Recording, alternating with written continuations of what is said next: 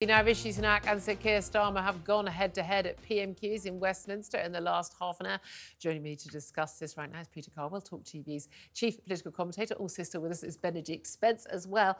Benedict, you and I were just discussing, quite a difficult one for Rishi Sunak. So, Peter, you were watching it, so we don't have to. Got not only the conversations about, undoubtedly would have been brought up about Frank Hester, the Tory donor, but also Diane Abbott in the chamber, there sitting as an independent, and also the ghosts of MPs past, George Galloway, the new MP for Rochdale, and Lee Anderson, the new MP for Reform UK, having walked over from the Tories. So quite a difficult scenario to walk in if you're Prime Minister. What has happened? Well, it's said, yes, Lee Anderson and George Galloway sitting together in the naughty corner, I'm sure it'll be called at some stage. But yes, a very, very difficult Prime Minister's questions for Rishi Sunak. He spent a lot of time studying his notes and not looking up. There was a reference by Keir Starmer to the speech, the extraordinary speech he gave about 10 days ago. Remember that Friday evening where he mentioned extremism and how they were going to deal with it. And then a reference to Frank Hester as well. Also, the sort of Debbie McGee question was asked, where she was famously asked by Mrs. Merton, what first attracted you to the millionaire Paul Daniels? That was sort of slightly how Keir Starmer got into the donations from Frank Hester. It's gone with really topical stuff. Yes, indeed. Yeah, so that's what we're going to look at now. Oh, let's have a watch and a listen. He chose to anoint himself as the great healer and pose as some kind of unifier. But when the man bankrolling his election says the member for Hackney North should be shot, he suddenly finds himself tongue-tied, shrinking in sophistry, hoping he can deflect for long enough that we'll all go away. What does the Prime Minister think it was about the hundreds of millions of pounds of NHS contracts given to Frank Hester by his government that first attracted him to giving £10 million to the Tory party in the first place?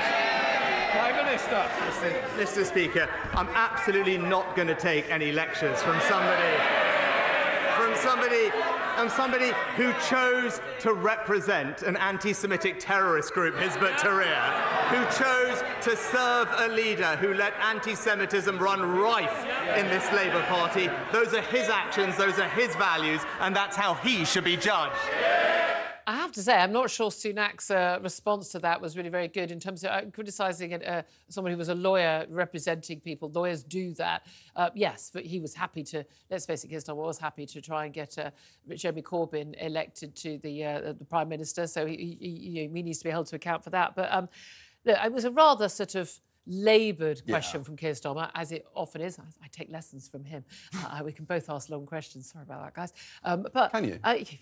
Let me go into a longer question. Never noticed that was a lovely short Never noticed that. Shush you. It's not my fault. Everyone's got a verbal tick. That's mine. Anyway, but Frank Hester, look, that's not going away. We've had Kemi Badenoch come out first yesterday, obviously a black senior cabinet minister saying, yeah, it was racist. This after hours and hours of Downing Street, and the minister put out on the rounds that Kevin Holloway... Graham Stewart saying it wasn't them, Kevin Holloway. Not saying that it was racist, but it was awful, blah, blah, blah, blah. But, he's apologised.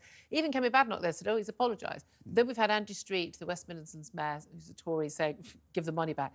Is it tenable for the Conservatives to keep that £10 million from this man, given these aren't the only comments he's made? There's also comments about Indian people clinging to the top of praise. There's going to be more. This guy is clearly the racist pub bore from the 1950s, and everything he's ever said is along these lines, and he thinks it's all fine if you apologise.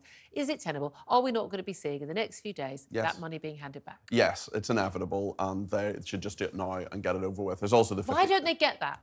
What is going on in number 10 that they don't get? They want it to go away, and they have a history in number 10 of simply wishing things away and not acting decisively at the start. But did it take you a nanosecond to read those quotes and go, oh, isn't it racist? It's clearly racist. It's very, very clearly racist, and it's really straightforward. He talked about Diane Abbott. He said he wanted her to be shot and he wanted to hate all black women everywhere. It's clearly racist, and there was this bizarre dance yesterday between three separate ministers who were out, one first thing in the morning saying, oh, I don't think we should label it racist, one saying it might be a bit racist, then Kemi Badenoch saying, which was not the number 10 line, yes, of course it is, She which we all bounced know. him into saying this, didn't she? No doubt at all I was going to bounce him into this.